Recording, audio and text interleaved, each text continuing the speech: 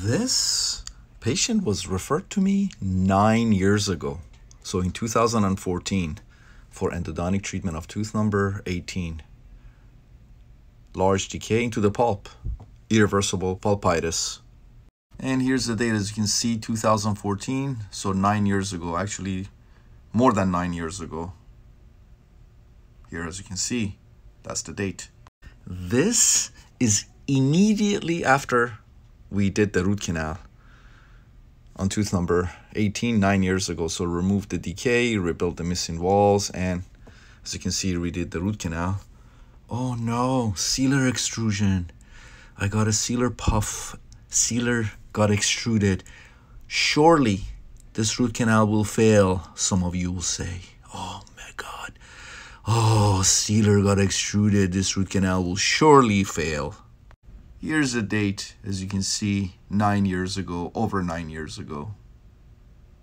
And this was just now, 9 years post-op of tooth number 18. Tooth is in full function. Patient has no symptoms whatsoever.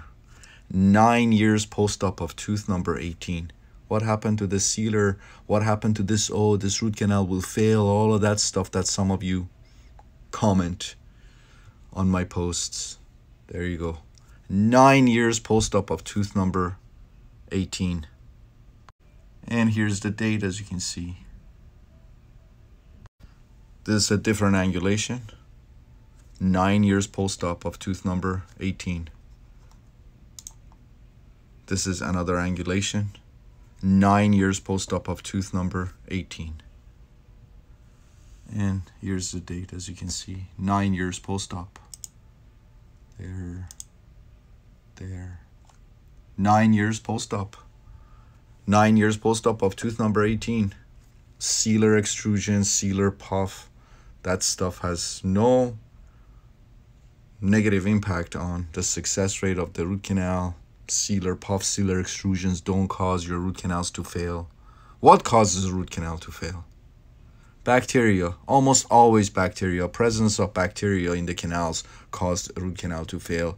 Sealer extrusion, sealer puff, gutta percha extrusion, none of that stuff will cause endodontic failure. Remember Dr. Lin's study? The extent of obturation has no effect, negative effect on the success rate of root canal. How many of these posts have I presented to you guys? There you go. 9 years post-op of tooth number 18.